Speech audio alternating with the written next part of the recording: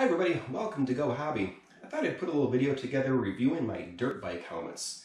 Both of these are made by O'Neill and both are 2021 models. This one here is the 3 Series Attack 2.0, costs about $110.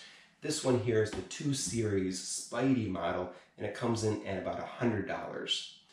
These helmets are really comfortable, the price point is right, and they provide plenty of safety for your head. So let's take a closer look at some of the features here. Both of them have adjustable visors. I like the fact that both have this sort of recessed channel to maintain the strap of your goggles. It keeps it in place. Both are DOT approved. Both have removable liners and padding that buttons in or snaps in. It can be removed in just a matter of minutes so that you can wash the padding after each use, which is a nice thing to be able to do on those hot, sweaty days. Both have a double D-ring strap here on the bottom. Now the venting, some of the venting is functional and some of it is not. The mouth guards are functional. The vent here on the side of the Spidey is non-functional. These vents don't really go anywhere. There's no venting along the jawline of the Attack model. On the Spidey model, there are some small functional vents along the top here, but the vent holes leading into the helmet are really only about the diameter of a pencil, so you're not going to get that much of venting. There's some venting here. I believe these are just mostly visual because I can't really find where they open up on the inside of the helmet. Now looking at the Attack model here, there is some vents here along the back, but again, those are pretty much all covered up by padding and plastic bits on the inside, so I can't imagine those are going to be very functional. And there are some vents on the top, but as far as I could tell, they don't seem to be open to the inside, so I believe those are just visual. Now the brow vents are functional, and they're functional on both helmets. I don't recall if I talked about that on the Spidey model, but there they are. Functional on both, and of course the mouth guards, the venting there is functional on both as well, as you might imagine. Alright, so take a look at the sizing chart here from O'Neill. My head is exactly 58.5 centimeters, so that puts me smack dab between size medium and size large. People tell you to always size down, right, because you want the helmet to fit really snug. You don't want the helmet wobbling around on your head. Well, I ended up with both of these sizes actually because I'm not the only person that rides dirt bikes in my house, and I actually got the medium for my teenagers, and I got the large for myself. So I didn't exactly follow that rule about sizing down, and let's see how these fit.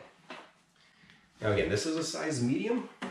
My head is 58.5 centimeters. When you put on a dirt bike helmet, it should go on with some difficulty. You should feel some pressure.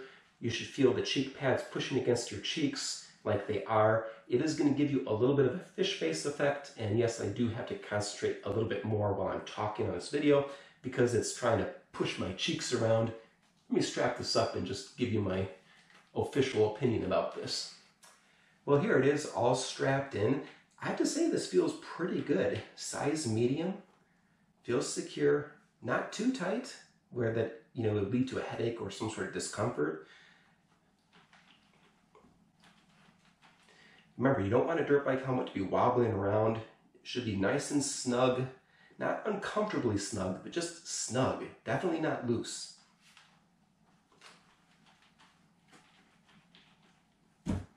Yeah, I think the size medium is going to work really well for me, but let's try the large and just compare.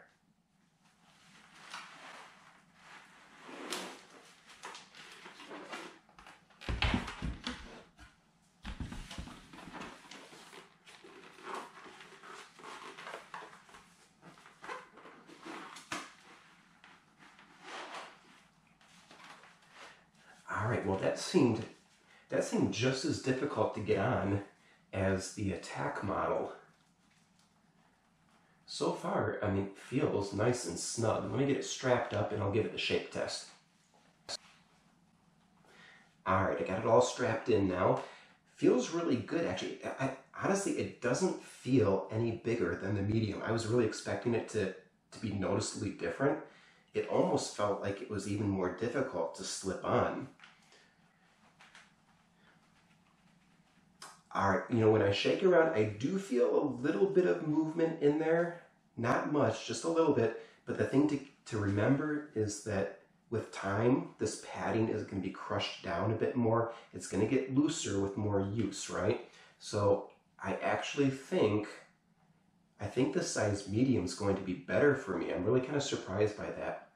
But yeah, I think I could probably get away with wearing this for a little while. But once that padding crushes down, if it crushes down too much, I think this might begin to get too loose for me. All right, well, that's my honest opinion and my thoughts about these helmets. If I said anything that you think is useful, please like the video. Please take the time to subscribe, and I'll see you next time on Go Hobby. All right, now I don't know if I can get myself out of this thing. I feel like an astronaut.